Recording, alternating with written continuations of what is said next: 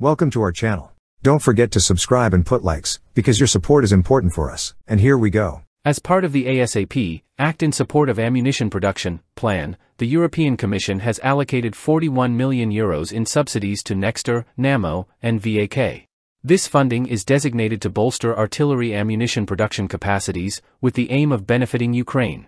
Nexter, a K&DS company, is actively contributing to this European initiative and will significantly enhance its propellant powder production capabilities through collaboration with Norwegian and Lithuanian companies Nammo and VAK.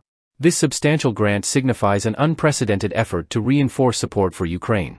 Nexter, as a K&DS company, is spearheading initiatives to adapt its industrial infrastructure to a wartime economy posture.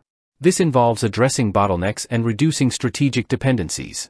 Propellant powder, a vital component in manufacturing modular charges for 155mm artillery shells, is a focal point of this effort. The European subsidy provided through the ASAP plan empowers Nexter and its Italian subsidiary Simmel Difesa, in partnership with other stakeholders, to augment their propellant powder production capacities.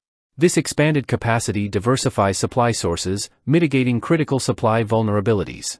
With the backing of the European Commission, Nexter assumes the role of a principal contractor in munitions production, reaffirming its commitment to supporting Ukraine.